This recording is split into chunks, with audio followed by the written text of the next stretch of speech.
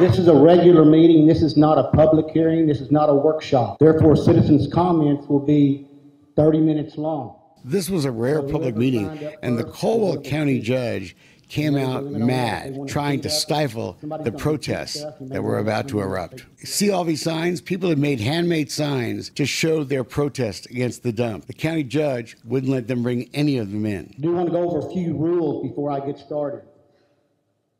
We will not respond to comments. There will be no profanity, insulting, demeaning. It will not be tolerated.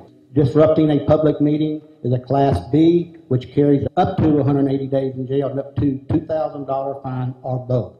Just for your information. You're not going to be allowed to speak if you have shorts on. You're not going to be allowed to speak with shorts. You're fortunate to be in here. Dozens of people coming to that meeting, dozens of folks packing that courthouse Monday evening, that sent a message. They all saw that this fight is not only not over, but